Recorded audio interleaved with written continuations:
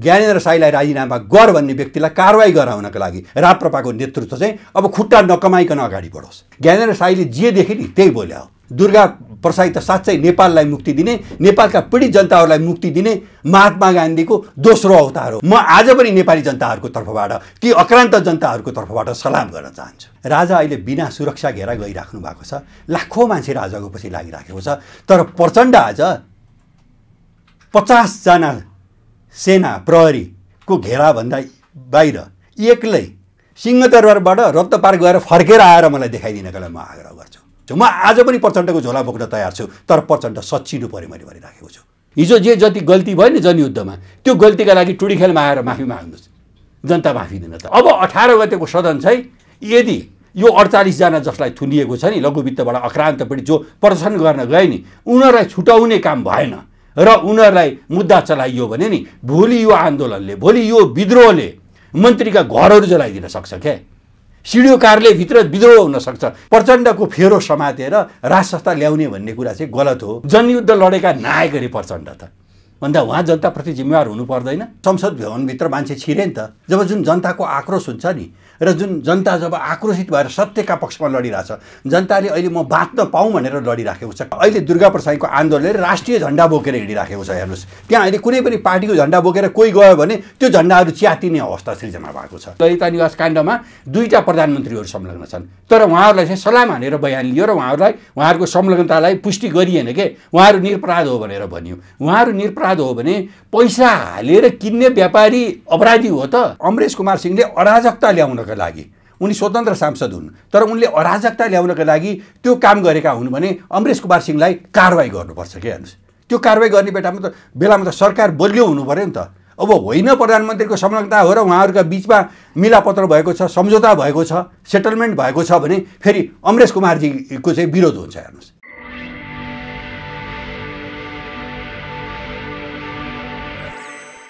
दर्शक नमस्कार, यति बेला हाम्रो साथमा हुनुहुन्छ रञ्जन खनाल सर, यहाँलाई स्वागत छ। नमस्कार, धन्यवाद। के छ रञ्जन सर, पछिल्लो समय केमा व्यस्त हुनुहुन्छ? अहिले हामी यही यो मुलुकलाई परिवर्तनको पाटोमा लानका लागि र मुलुकमा जुन यो बेथितिहरू देखिया छन् त्यसको विरुद्धमा खबरदारी गर्नका लागि हामी व्यस्त छौँ। र अहिले मुलुकले एउटा परिवर्तन खोजेको छ र त्यो परिवर्तनको अगुवाई चाहिँ विशेषतः तपाईहरु जस्तो एउटा लोकप्रिय मिडियाले गरिराख्नु भएको छ। म त्यसका लागि तपाईहरुलाई धन्यवाद पनि दिन चाहन्छु। विशेष गरी तपाई समाजमा घटेका घटनाहरू, समाजमा भएका व्यतिथिहरूको बारेमा विभिन्न किसिमले चिरफार र विश्लेषण गर्दै आउनु भएको छ। पछिल्लो समय देशमा विभिन्न किसिमका चरणबद्ध आन्दोलन पनि भइरहेका छन्, गणतन्त्रको विरुद्धमा पनि आन्दोलन भइरहेका छन्, यति बेला भ्रष्टाचारको विरुद्धमा पनि आन्दोलन भएका छन्। जनताहरू मारमा परेका छन्, विदेश जाने लड्को लागेकै छ। एकातर्फ ब्याङ्कहरू धराशायी बन्दै गइरहेका छन्। कसरी हेर्नु भएको छ देशको परिवेश, राजनीतिक घटनाक्रमलाई कसरी हेर्नु भएको छ? होइन, अब यो ब्याङ्क धराशायी चाहिँ भएको छैन, धराशायी हुन सक्छन् भन्ने कुरा हो। जहाँसम्म लघुवित्त र सहकारीका कुरा छन् त्यहाँ चाहिँ एउटा लुट चलिराखेको छ र मान्छेले आफ्नो प्रपर्टी, आफ्नो सम्पत्ति राख्ने र केही व्यवसाय गर्ने भन्ने कुरा हो। र व्यवसाय अहिले चल्न सकेन, उद्योगहरू अहिले धराशायी भइराखेका छन्। यो कसका कारणले भयो त भन्दा हामी सङ्घीय लोकतन्त्र, यो गणतान्त्रिक व्यवस्था भनेर भनिराखेका छौँ र यसले देशलाई समृद्धि र विकास दिन्छ भनेर भनिराखेका छौँ। तर 62 देखि लिएर अहिले 80 सम्मको स्थिति हामीले हेर्ने हो भने अहिले के छ भने लघुवित्त र सहकारीबाट आक्रान्त मानिसहरू आगो लाएर मर्न थाले। हेर्नुहोस्, अस्ति मात्रै एउटा उद्योगी व्यवसायी चाहिँ प्रेमजी होला सायद उहाँको नाम, उहाँ चाहिँ यो संसद भवनको अगाडि आगो लाएर पेट्रोल छर्केर मर्नुभयो। हेर्नुहोस्, उहाँ विदेशमा पनि लामो समय बसेको, तर देशमै के गरौँ भनेर आउनुभयो। एकातिर त्यो छ भने अर्कोतिर अस्ति झापामा कचन कौलमा होला सायद एउटै रुखको आगामा 3टा चेलीहरू झुन्डिएर आत्महत्या गर्नुभयो अरे। यो भयो है। अब यो अप्ठ्यारो परिस्थिति आयो भनेर दुर्गाजीले बोलिराख्दाखेरि उसको मानसिक स्थिति ठिक छैन, उसले क्यान्सरको औषधि खान्छ भनेर चाहिँ पार्टीका साथीहरूले भन्ने गर्नुभयो। हामीले पार्टीका साथीहरूलाई के भनेको भने दुर्गाजी पनि हिजो माओवादी र नेकपा एमालेमा बस्नुभएको, नेकपा एमालेको उहाँ केन्द्रीय सदस्य पनि हो र उहाँ हिजो त्यो पार्टीभित्र बसिराख्दाखेरि कम्युनिस्ट आन्दोलनलाई जोड्ने काम गर्दाखेरि चाहिँ त्यो उहाँको मार्सी चामलको टेबलमा हेर्नुहोस् है, मार्सीको भात खानालाई केपी ओलीजी र प्रचण्डजी एकै ठाउँमा बस्नुभयो। त्यो बेलासम्म दुर्गाप्रसाद एकदम ठिक, दुर्गाप्रसाद महान होइन। र अहिले चाहिँ दुर्गाप्रसाद मानसिक स्थिति ठिक छैन भनेर भन्नुभयो उहाँले। तर स्थिति के देखियो भन्दाखेरि हिजो संसद भवनमा त अक्रान्त मान्छेहरू छिरे नि त आखिर विरोध गर्नलाई, भन्दा माइती घरलाई निषेधाज्ञा लगाइएको छ। कसरी हेर्नु भएको छ त्यो दृश्य? जस्तो नेपालको सुरक्षा व्यवस्था, नेपालको जुन यो सुरक्षा भनौँ न, विशेष गरी संसद भवनभित्रै त्यसरी पीडितहरू छिर्न पाउने, अहिले चाहिँ संसद भवनको वरिपरि फुटपाथलाई नै डोरो लगाएर बार लगाइएको छ, सिंहदरबार वरिपरि पुरै डोरोले टाँगिएको छ, जनताहरूलाई फुटपाथमै हिँड्न निषेध गरिएको छ। कसरी हेर्नु भएको छ यो अवस्थालाई? होइन, हेर्नुहोस्, यो संसद भवनको जहाँसम्म कुरा छ, अगाडि ट्रम्पको शासनकालमा हेर्नुहोस्, अमेरिका हेर्नुहोस्, अमेरिकाको सुरक्षा सेक्युरिटी भनेको विश्वमा नामी छ क्या त्यो ठाउँ। तर त्यो ठाउँमा पनि त संसद भवनभित्र मान्छे छिरे नि त। जब जुन जनताको आक्रोश हुन्छ नि, र जुन जनता जब आक्रोशित भएर सत्यका पक्षमा लडिरहेछ, जनताले अहिले म बाँच्न पाऊँ भनेर लडिराखेको छ, कहाँ विरोध गर्ने त भन्दा अहिले जनताप्रति सरकार जिम्मेवार छ, संसद जिम्मेवार छ, पार्टी जिम्मेवार छ भन्दा छैन। अहिले जनताले अब पार्टी चाहिँदैन भनेर बाटोमा नारा लगाइसक्यो नि, तिमीहरू देशका लागि उठ, देशका लागि बोल भनिराखेको छ। र अहिले दुर्गाप्रसादको आन्दोलनले राष्ट्रिय झन्डा बोकेर हिँडिराखेको छ। हेर्नुहोस्, त्यहाँ अहिले कुनै पनि पार्टीको झन्डा बोकेर कोही गयो भने त्यो झन्डाहरू च्यातिने अवस्था सृजना भएको छ। भनिसकेपछि अब पार्टीहरू सच्चिनुपर्छ, कोर्स करेक्सन गर्नुपर्छ, अब देश बोक्ने हो भनेर हामीले भनिराखेका छौँ नि। बहुदलीय प्रजातन्त्रप्रति हामी पनि उदार छौँ, ठिक छ, भोलि प्रतिस्पर्धा गरौँला, तर सङ्घीय गणतन्त्र चल्न सक्दैन हामीले भने हो। त्यसमा दम छ, त्यसमा तथ्य छ के। किन भन्दा आज यो सङ्घीय गणतन्त्रका कारण मुलुकको विकास अवरुद्ध भएको हो नि त। हेर्नुहोस् त, एउटा रेल ल्याइयो नि त, रेल चलेको छ त, रेलको लिक छैन तर रेल ल्याइयो के। हेर्नुहोस् हो। अनि अब हेर्नुहोस् है, अब एनएसीको हालत हेर्नुहोस्, जहाज कम्पनीको हेर्नुहोस्, हाम्रो र थाइल्यान्डको जहाज कम्पनी सँगसँगै हो, तर थाइल्यान्डको आजको थाई एयरवेज भनेको चाहिँ विश्व प्रसिद्ध छ। तर हाम्रो चाहिँ के छ भने एउटा जहाज किन्न लायो, सुगत कन्सकारजीलाई जेल हालियो। हेर्नुहोस् होइन। अब अहिले के छ, अहिले जग्गाका लिजका प्रकरणहरू आइराखेको छ। त्यो त सबै चाहिँ कहिले भयो भन्दाखेरि 62 सालदेखि 80 सालसम्म हजारौँ रोपनी जग्गा चाहिँ व्यक्तिको नाममा गएको छ। त्यो त्यसमा को संलग्न भयो भन्दाखेरि अहिलेको सरकार, अहिलेको राजनीतिक नेतृत्व संलग्न भयो। त्यस कारण त्यसमा छानबिन गर्ने पाटो चाहिँ छँदैछ, त्यसमा बाँकी छ। तर व्यापारीलाई थ्रेड गर्ने, मन लागेको व्यापारीलाई थुनिदिने, मन लागेको व्यापारीलाई छाड दिने जुन काम भइराखेको छ नि। जस्तो ललिता काण्डमा हेर्नुहोस्, ललिता काण्डमा के भयो भन्दाखेरि ललिता निवास काण्डमा 2टा प्रधानमन्त्रीहरू संलग्न छन्, तर उहाँहरूलाई चाहिँ सलाम हानेर बयान लियो र उहाँहरूको संलग्नतालाई पुष्टि गरिएन के। उहाँहरू निरपराध हो भनेर भनियो। उहाँहरू निरपराध हो भने पैसा हालेर किन्ने व्यापारी अपराधी हो त, मिनवारजी अपराधी हो त। उहाँले त हजारौँ मान्छेलाई, 20,000 मान्छेलाई उहाँले रोजगारी दिएको छ भनेर भनिसकेपछि त उहाँ त एउटा संस्था हो नि, उहाँ त एउटा राज्यको सम्पत्ति हो, राज्यको एउटा एसेस हो नि त। राज्यले 2,000 मान्छेलाई रोजगार दिन नसक्ने अनि 20,000 रोजगारी दिने मान्छेहरूलाई चाहिँ लगाएर राज्यलाई मन लागेको बेलामा मन लागेको बेलामा थुन दिने। तर अहिले जुन एयरपोर्टबाट सुन तस्करी भइराखेको छ नि, दिनको 2,000 किलो चाहिँ सुन चाहिँ अहिले तस्करी भइराखेको छ भनेर सत्तासीन पार्टीका सांसद डाक्टर सुनिल शर्माले नै भनिराख्नु भएको छ। अमरेश कुमार सिंहले नै भ्रष्टाचारमा यसरी चाहिँ व्याप्त छ भनेर भनिराख्नु भएको छ। तर कारवाही हुन्छ, कारवाहीका नाममा अमरेश कुमार सिंहको चर्चा गर्दाखेरि चाहिँ उहाँले अडियो नै छ, प्रमाण नै छ, भिडियो नै छ, सबै भन्नुभएको थियो। तर पछिल्लो समय उहाँ पनि गुमनाम हुनुहुन्छ, गुपचुप हुनुहुन्छ। तपाईँले बडा राम्रो प्रसङ्ग उठाउनु भयो। त्यसकारण अमरेश कुमार सिंहले अराजकता ल्याउनका लागि, उनी स्वतन्त्र सांसद हुन्, तर उनले अराजकता ल्याउनका लागि त्यो काम गरेका हुन् भने अमरेश कुमार सिंहलाई कारवाही गर्नुपर्छ के। हेर्नुहोस्, त्यो कारवाही गर्ने बेलामा त सरकार बलियो हुनु पऱ्यो नि त। अब होइन प्रधानमन्त्रीको संलग्नता हो र उहाँहरूका बिचमा मिलापत्र भएको छ, सम्झौता भएको छ, सेटलमेन्ट भएको छ भने फेरि अमरेश कुमारजीको चाहिँ विरोध हुन्छ। हेर्नुहोस्, अमरेश कुमारजी त जिम्मेवार हुनु भएन नि त। जसरी अगाडि बाबुराम भट्टराईजीले बुढी गण्डकीको प्रोजेक्टमा चाहिँ अरबौँ रुपियाँ भ्रष्टाचार भएको छ, प्रचण्डले यति खायो, फलानाले यति खायो भनेर भन्नुभयो, तर पछि उहाँ त्यही पार्टीबाट गएर चुनाव लड्ने स्थिति भयो, त्यही प्रचण्डलाई बोकेर उहाँ जानुभयो, उहाँको छोरी त्यही पार्टीबाट टिकट लिएर चुनाव लड्नुभयो भनेर भन्दाखेरि यसमा चाहिँ के छ भने क्रेडिबिलिटी उहाँहरूको कमजोर भएको छ। पूर्व प्रधानमन्त्री हो नि, तर पूर्व प्रधानमन्त्रीले के बोल्छ भनेर देशले हेरेको हुन्छ। त्यसकारण हामीले के भनिराखेका छौँ भने अहिलेको व्यवस्था, नेपाली समाज, अहिलेको राजनीतिक नेतृत्वलाई नेपाली समाजले पचाएन, नेपाली समाजको आदेशअनुसार चलेन, त्यसकारण यो लोकतन्त्र चल्न सक्दैन भनेर भने हो हामीले। जस्तो नेपाली समाज चाहिँ अहिले पछिल्लो समय स्वार्थको लागि नेपाली नेताहरू, नेपाली जनताहरू सम्पूर्ण स्वार्थकै लागि आक्रान्त भइरहेका छन्। उनीहरू भनेको स्वार्थमै लिप्त भए, भनेको जस्तो बाबुरामकै चर्चा गर्दाखेरि चाहिँ हिजोको दिनमा चाहिँ यति पैसा खायो उति पैसा भ्रष्टाचार गरे भन्ने अहिले पछिल्लो समय आएर सँगै मिल्नुपर्ने अवस्था आयो। होइन, तपाईँको भनाइ एकदम सही छ। अहिले जुन नेपाली नागरिकहरू छन् नि, उनीहरूको स्वार्थ भनेको बाँच्नका लागि स्वार्थ हेर्नुहोस्। जनता बाँच्नलाई सङ्घर्ष गरिराखेको छ भने नेता चाहिँ के गरिराखेको छ भने तस्करी गर्नका लागि, होइन, सत्तासँग आफ्नो लोकप्रियता साट्नका लागि। हेर्नुहोस् है, रविजीको जुन राष्ट्रिय स्वतन्त्र पार्टी छ त्यो अत्यन्तै लोकप्रिय थियो। त्यो जनताको आवाज उठाउनको लागि उहाँहरूलाई चाहिँ मत दिएको थियो जनताले। तर उहाँहरूले के गर्नुभयो भने सत्तासँग त्यो मतलाई साट्नुभयो। उहाँ उपप्रधानमन्त्री बन्नुभयो प्रचण्डको फेरो समातेर, अनि त्यहाँबाट परिवर्तनको सम्भावना देखिएन। फेरि रविजीलाई फसाइयो पनि र केही आफै पनि फस्नुभयो। हेर्नुहोस्, र अहिले जुन सहकारीमा रविजीको नाम जोडिएर आएको छ, हालाकि बरु रविजीले के गर्नुभयो भन्दा उहाँ एउटा आटिलो नेता भएको हुनाले उहाँले के भन्नुभयो भने मलाई जेलभित्र हालेर पनि जनताको बचतलाई चाहिँ सुरक्षित गरिदेऊ भनेर उहाँले जुन बोलिराख्नु भएको छ। तर त्यतापट्टि सरकार चाहिँ गम्भीर हुन सकिराखेको छैन, सरकारले काम गर्न सकिराखेको छैन। त्यसै कारण हाम्रो संसदभित्र रहेका कम्तीमा राष्ट्रिय प्रजातन्त्र पार्टी र राष्ट्रिय स्वतन्त्र पार्टीलाई हाम्रो भनाइ के हो भने तपाईँहरू जनताका पक्षमा आवाज उठाइदिनुहोस् है। आज उहाँहरूले नि यो लघुवित्तबाट पीडित आक्रान्तहरूको सन्दर्भमा आवाज उठाइदिएको भए आज दुर्गा प्रसादजी नेता बन्नु पर्थ्यो र। दुर्गा प्रसाद त व्यवसायी हो, उहाँको त कलेज बना भनेर सरकारले उहाँलाई सम्बन्धन दियो र तेरो यो पूर्वाधार भएपछि तैँले मेडिकल कलेज चलाउन पाउँछस् भनेर भन्ने कुरा भयो। उहाँले झन्डै 1500 करोड चाहिँ त्यहाँ लगानी गर्नुभयो, तर आज सरकारले चाहिँ सम्बन्धन दिँदैन। हेर्नुहोस्, होइन, जबकि हजारौँ नेपाली विद्यार्थीहरू अहिले भारतमा गएर पढिराखेको स्थिति छ भनेपछि हामी विकासप्रेमी हौँ त भन्दा हामी विकासप्रेमी पनि बन्न सकेका छैनौँ भने हामीले रोजगारको अवसर यहाँ सृजना गर्न नसकेर आज दिनको 4-5 हजार युवाहरू पढे लेखेका युवाहरू चाहिँ विदेश जाने स्थिति छ र ती युवाहरूलाई देश फर्काउने भनेर कसैले सोचेकै छैन।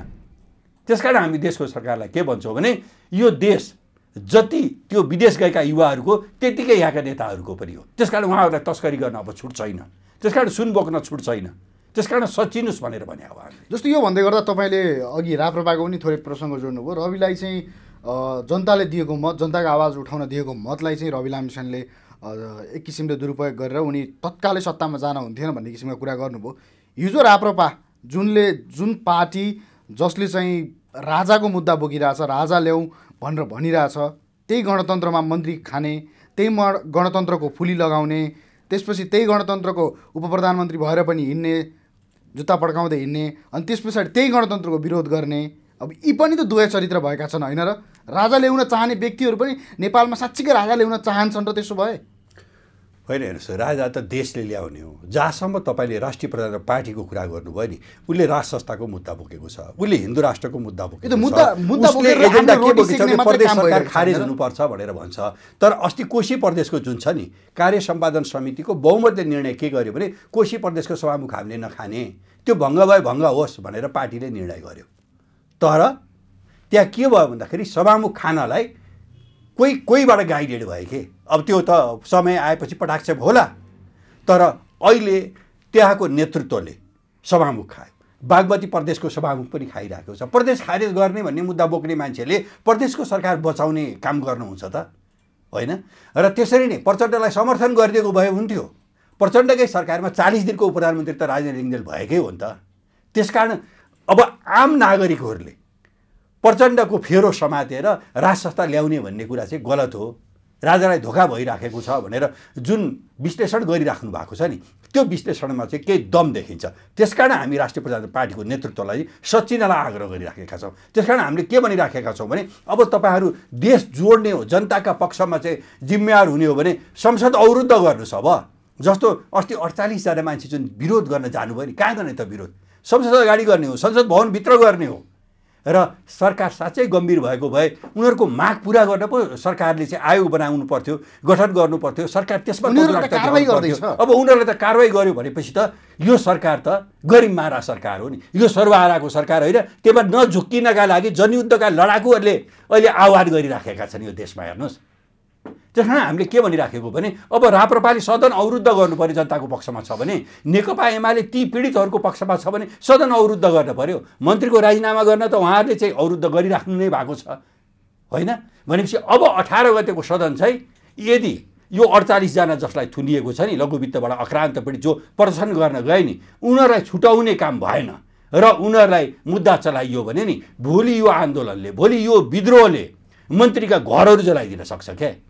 सिडिओ कार्यालयभित्र विद्रोह हुनसक्छ, त्यहाँ जुलुस छेर्न सक्छ।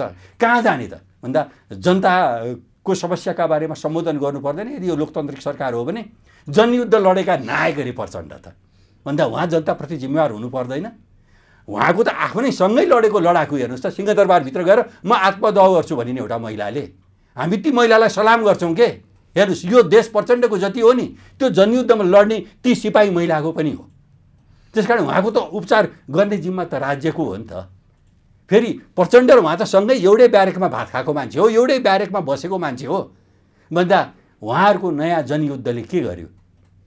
यही दुईटा मान्छेका बिचमा हेर्नुहोस् है, एउटालाई सम्पन्न बनाइदियो, एउटालाई विपन्न बनाइदियो र विपन्न मान्छेसँग टाढिने लोकतन्त्र जो डोरीले बाँधेर डोरीको घेराभित्र अहिले यो प्रचण्डको गणतन्त्र बाँचिराखेको छ।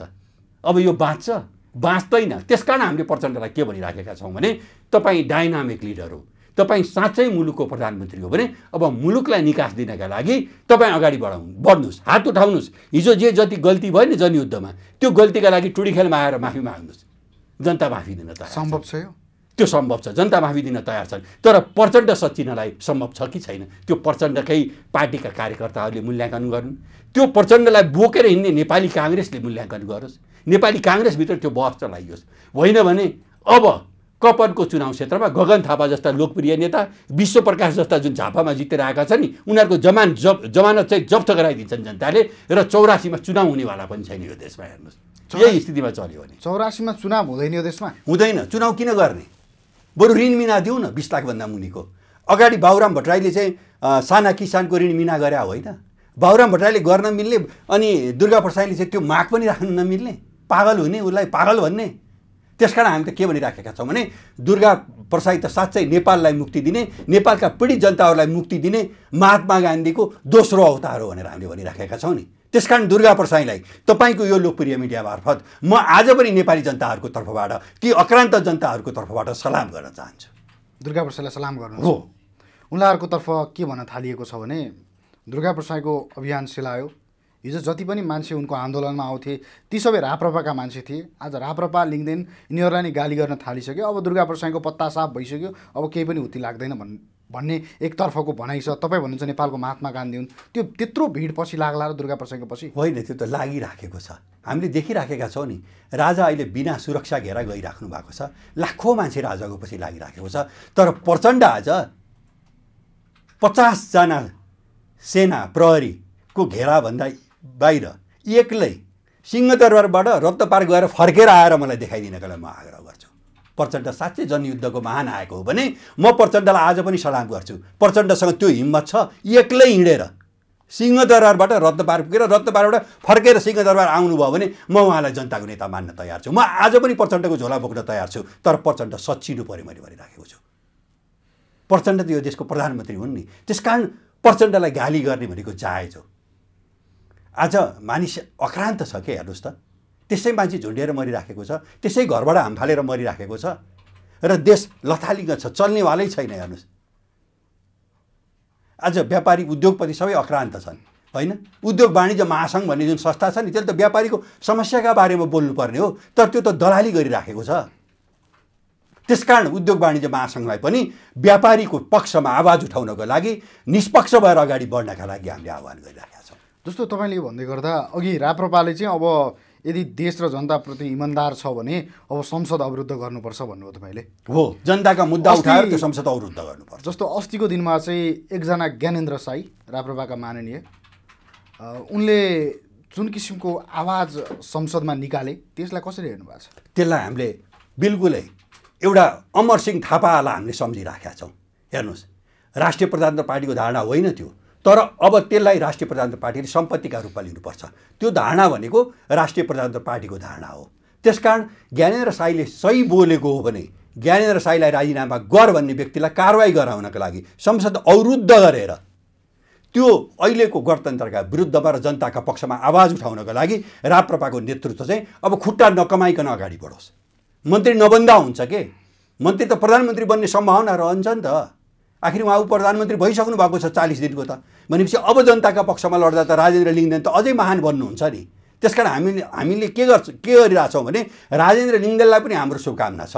त्यस कारण त जनताको पक्षको आन्दोलनमा यो जुन दुर्गा प्रसाईले चलाइराखेको अभियान हो नि, यसमा सडकको नेता हो दुर्गा प्रसाई। दुर्गा प्रसाईको नेतृत्वलाई राजेन्द्र लिङ्गदेनले स्वीकार दिनलाई के अप्ठ्यारो भयो, के बाधा भयो? उहाँ साँच्चै राष्ट्रवादी हो भने यो राष्ट्रवादी आन्दोलनलाई मलजल पुर्याउन, यसलाई सपोर्ट गर्न, यसलाई समर्थन गर्नका लागि सडकमा आउनका लागि म उहाँलाई पनि आग्रह गर्छु। जस्तो तपाईँले भन्दै गर्दाखेरि चाहिँ पछिल्लो समय नेपालमा चाहिँ अब सांसदहरू पनि अराजक भएको देखिएको छ। जस्तो संसद भवनभित्र तपाईँले अलिकति प्रशंसनीय भावले हेर्नुभयो ज्ञानेन्द्र साईलाई, त्यस्तो किसिमको तरिकाले जुन प्रकट गरे, उनले आवाज प्रकट गरे, हत्यारा भन्ने, बम पड्काएको कुरा गरे, यो गरे त्यो गरे, एउटा त्यस्तो पदमा बसेर त्यसरी बोल्नु संसद भवनभित्र जायज हुन्छ? होइन, त्यो त के छ भने उनले के असत्य बोलेर, त्यो हिजो भएको होइन।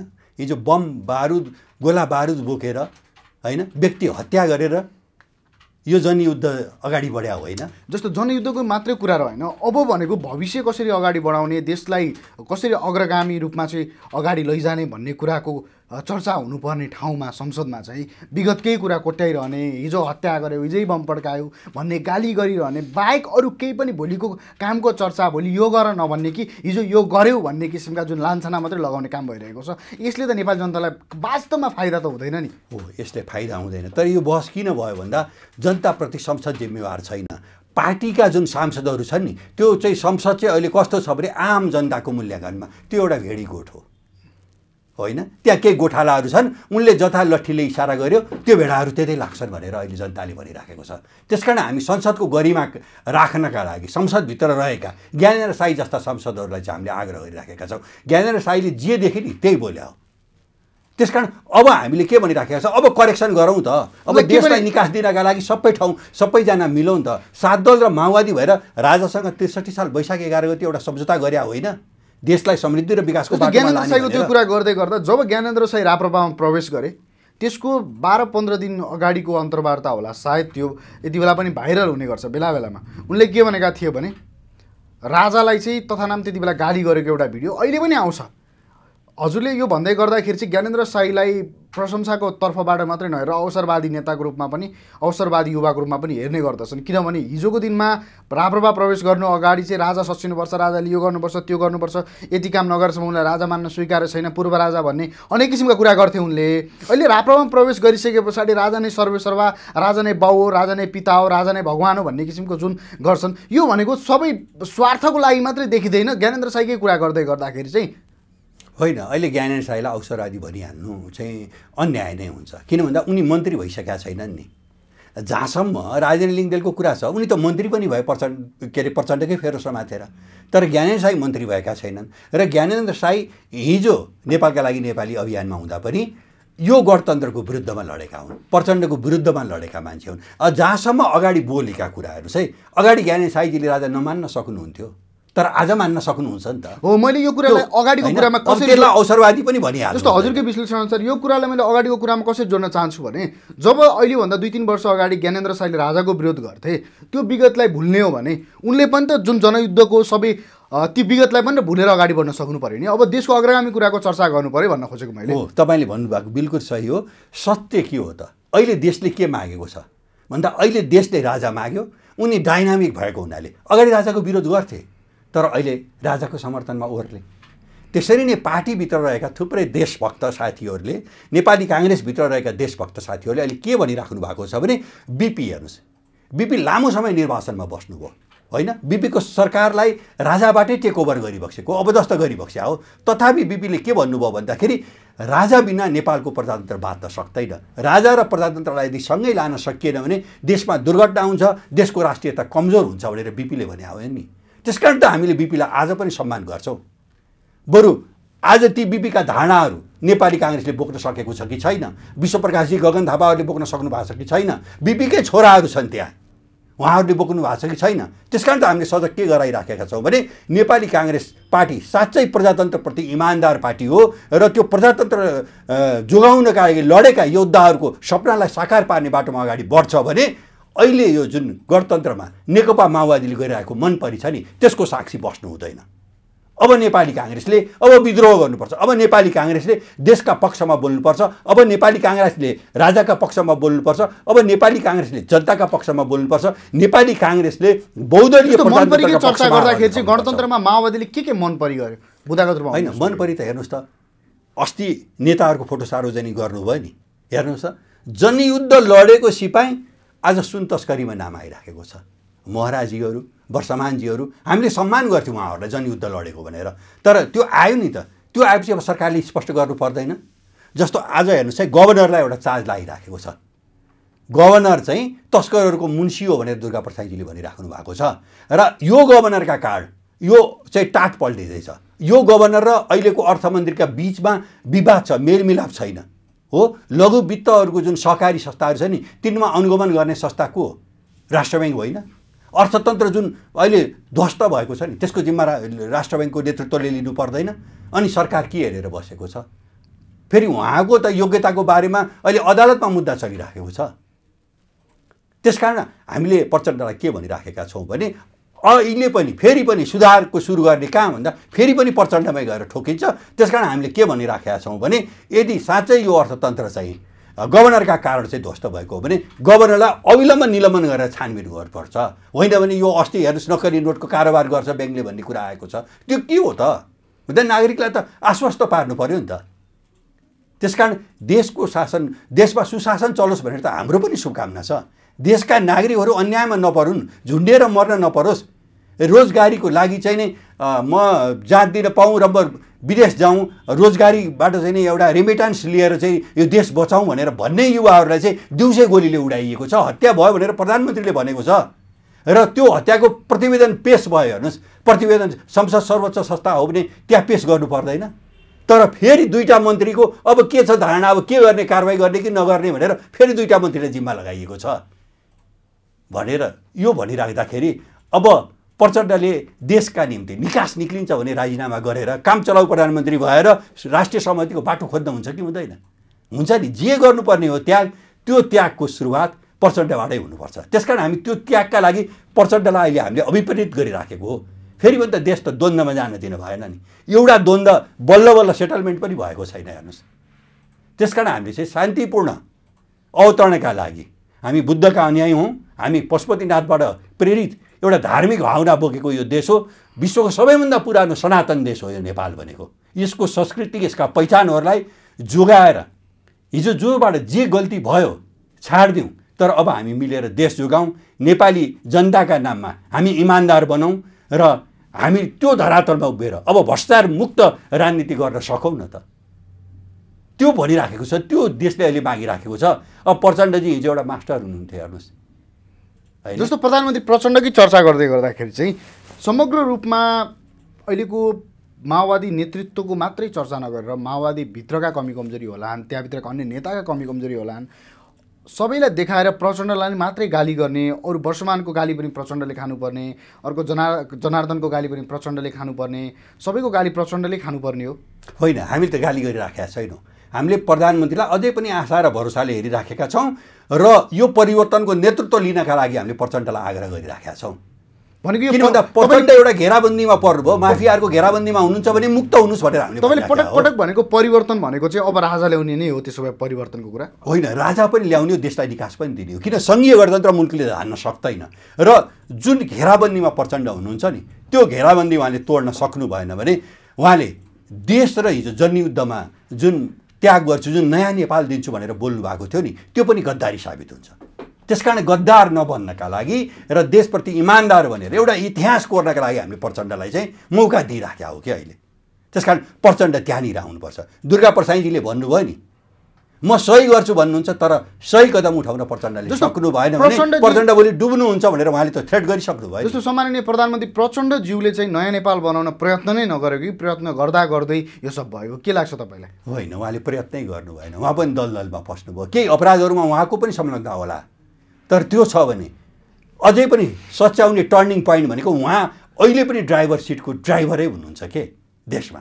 त्यसकारण उहाँले निकास निकाल्नका लागि उहाँले होइन, राजाले नेपाली जनताले नेपाली सेना अब यो अगाडि बढ्नु पर्यो। त्यही भएर त हामीले नेपाली सेनालाई अब हाई अलर्टमा बस्नलाई हामीले आग्रह गरिराखेका छौँ। त्यसो भए नेपाली जनताहरू चाहिँ अबको आशा जे भए पनि अन्तिम आशाको रूपमा प्रचण्डलाई नै हेरेका छन् होइन? होइन, अन्तिम आशाको रूपमा हेरेका छन्, तर प्रचण्डको विरुद्धमा विद्रोह गर्नका लागि नेपाली जनता तयार भइसकेका छन्। त्यसकारण यो विद्रोहको निशाना बन्ने कि सच्चिने केही समय छ प्रचण्डका लागि अझै पनि। प्रचण्डज्यू र व्यवस्थाप्रति जनता रुष्ट हुन् कि स्वयं प्रचण्डप्रति नैराश्यता प्रकट भएको, आक्रोश प्रकट भएको? होइन, यो सरकार र यो सङ्घीय गणतन्त्रले मुलुक धान्न सक्दैन। यो संसदमा हेर्नुहोस् त, सरकार को बनाउने, कुन मन्त्रीको राजीनामा माग्ने, प्रत्येक मन्त्री काण्डै काण्डमा छ। हेर्नुहोस्, अख्तियारले बयान गर्न बोलाएको छ, मन्त्री त्यहाँ जाँदै झन्डा हल्लाएर हिँडिरहेको छ। त्यो भन्दै गर्दा अख्तियारकै मान्छेहरू पनि भ्रष्टाचारमै होइन, त्यो त भ्रष्टाचारमा मुसिदा उहाँहरू त दण्डित हुनु भयो नि त। तपाईँले अगाडिको प्रसङ्ग गर्नुभएको होला, त्यो आयुक्तलाई त दण्डित गरियो नि। त्यसकारण के छ भने प्रधानमन्त्री भ्रष्ट हुन सक्छ होइन? प्रधानमन्त्री भ्रष्ट भयो भन्दैमा त्यसको जिम्मा अरूले लिनुपर्छ हामीले भनिरहेको छैनौँ। जसले जस्तो अपराध गरेको छ, जसले जति भ्रष्टाचार गरेको छ, त्यसमा त्यति नै उसले दण्ड पाउनुपर्छ, त्यो दण्डित हुनुपर्छ। भ्रष्टाचारबाट उन्मुक्ति चाहिँ कसैले पनि पाउनुहुन्न भन्ने यो नेपाली जनताको धारणा हो, यो लोकतन्त्रको धारणा हो। र लोकतन्त्र जनताप्रति जिम्मेवार हुन्छ। जनता सडकमा हिँड्न नपाउने लोकतन्त्र बाँच्दैन, त्यसका विरुद्धमा विद्रोह हुन्छ। जस्तो हजुरले भन्दै गर्दा हाम्रो कुराकानी पनि लामै भयो। जस्तो प्रधानमन्त्री प्रचण्डज्यूलाई समग्रमा एक लाइनमा भन्नुपर्दा चाहिँ कसरी भन्नुहुन्छ? अब यसरी काम गर्नुहोस् एउटा नेपाली जनताको हिसाबले एक लाइनमा भनिदिनुहोस् न। होइन, एक लाइनमा भन्दाखेरि के छ भने उहाँ असफलता उन्मुख हुनुहुन्छ। उहाँ सफल हुनका लागि उहाँ सच्चिनुपर्छ र देशका पक्षमा उभिनुपर्छ। त्यो मौका अझै पनि छ, केही समय छ प्रचण्डलाई। त्यसकारण देशका पक्षमा उभिएर अमर राजनीति गर्नका लागि हामी उहाँलाई शुभेच्छा प्रदान गर्न सक्छौँ। हस् त, यहाँको समय र समाजको लागि धन्यवाद। धन्यवाद, नमस्कार।